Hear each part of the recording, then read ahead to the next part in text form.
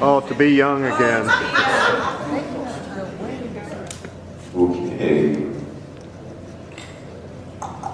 So again, I'm Chris Yates. I run a little company called Chris Yates Studios. There we go. So I'm going to talk a little bit about my multi-level concepts. This is my 1000th puzzle. It's called The Test. I made this about 2.5 years ago. Generally when I hit that, I number all my puzzles. When you hit a nice big round number, you kind of want to challenge yourself. So I've done stacked tray puzzles before, but this is kind of an extreme example. You can see that it's actually 5 levels deep with 5 separate bases, about 1,230 pieces. Each level has a different color combination. You can see on sort of the top, each of the smaller remote bases sort of has an elemental color, and then the top is what I call kitchen sink, which has a little bit of the color styles from every single layer. This took us about 6 days to put together with a team of about 3 or 4 people working on it about every day for 12 hours.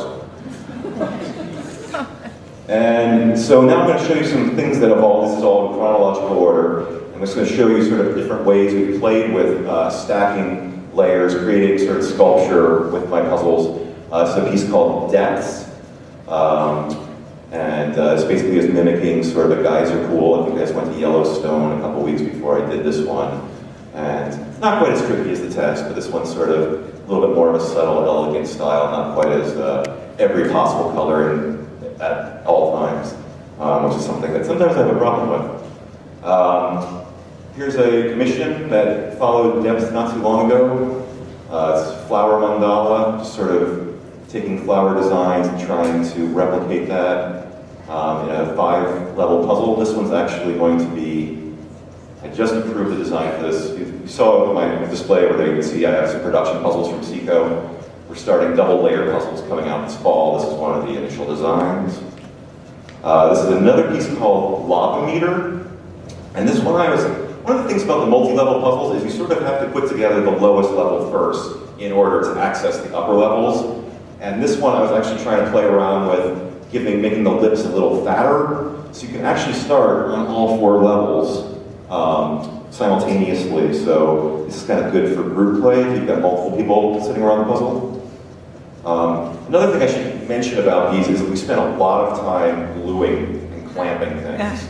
The alignment of these has to be pretty much perfect, otherwise you basically break the puzzle. It doesn't work, all your work is for naught. So in addition to cutting, a lot of our stuff is sort of being the human clamp and just sort of sitting there and making sure the glue doesn't skate around. This is I think my highest piece count puzzle is a commission called The Structure. It's 8 levels deep, as you can see from the empty one here, and each layer has a different sort of color pattern. That's sort of, some pieces are all, whatever color blue, and then some have the blue with a little bit of silver and gray in it, and this runs around 1,500 pieces or something, which I know there's people out here who've done higher piece counts, but this took me forever. This one, I think, took us 8 days of assembly time. Fortunately, I had a lot of patient friends. This is an example. This one is another 4-level piece, a commission that was based on various mandalas or Sri yantras, if anybody's into Buddhism. So especially the top image was quite difficult to do. There's lots of tiny triangles. Some of the smallest triangles are smaller than a dime, which is generally like a quarter rule. Don't put anything smaller than a quarter. But I broke that a lot here. And let's see, what else do we got? The volcano. This is started off this winter. I've been playing around with more sort of integrating 3-dimensional maps into my puzzles, sort of combining a lot of my sculptural background with playable puzzles. So this is 2 layers of water down at the bottom, and then there's actually 4 levels of lava at the top. So for the size of this, the piece count's not crazy. It's only about 220 pieces, but it's quite a striking piece. I actually was going to bring this, but I just did not have room in my bags. But if anybody wants it, it's available. Everything else is sold though. And then immediately after that, I was like, this is cool. I really like making these sort of landscape pieces, but wouldn't it be interesting if you could see all the different levels? So these are obviously 2 separate puzzles. I've got one sort of similar to the right one over on my table there you can check out.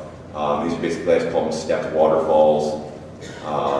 And basically this is achieved by cutting away half of what would comprise the base tray for each layer. So I'm sort of, cutting out the piece mass for each section, and then I'm sort of cutting these lines here and just sort of throwing away the little bit that's connected to it, which was kind of scary at first, but they seem to have worked out. I've also made some models like these that are triple waterfalls with whirlpools cut into them. The technique, the next technique I'm going to show you, this is something different. This is the Ignis spindle, similar colors to what I used for the Cutters Exchange here. I like a sort of fire gradient going from deep purples to sort of orangey reds, orangey yellows. What I was trying to do here is eliminate the outer base entirely. So at first I was kind of worried it would look like one of those dumb kids' toys that was a stack of donuts. But hopefully it's a little bit more elegant than that.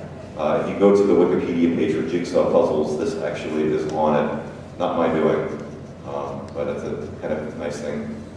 So this is also another very tricky thing to glue up, is if you don't get the center bits aligned quite right, all the circles will be wonky, and again, we go in the garbage, but we're pretty patient.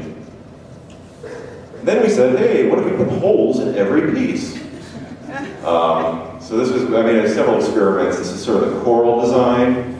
The pieces obviously have to be somewhat oversized so that the windows are large enough to actually see down through the 5 different levels. I've got some different iterations of this on my website, ones that are also more geometric with triangles and polygons and things that have the cutouts in each piece are basically mimic the outer edge of the pieces. With this, I'm just sort of having fun and just sort of making it up as I go. So that's the coral camera, and I think I got one more for you. This one's actually over on my table here. I made this about a month ago. It's called Drop of Water. There's a sister piece called Drop of Fire.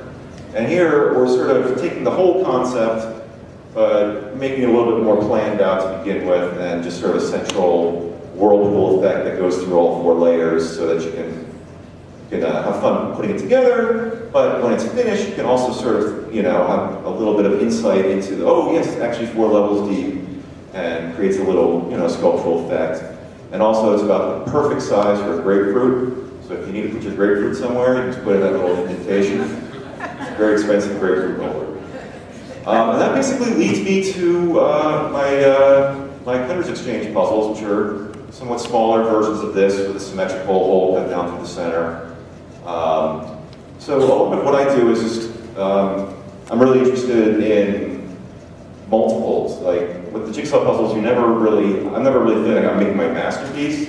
I'm just making another puzzle today. Even if it's one of the most complicated things I've ever done, I'm always going to finish it at one point and I start another thing. And so what I'm trying to show you with this, the quick run of slides is that each piece feeds the next one.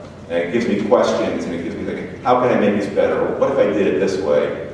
And that way I'm sort of never afraid to fail, because it's just like, whatever, you just toss it if it doesn't work, and you start over.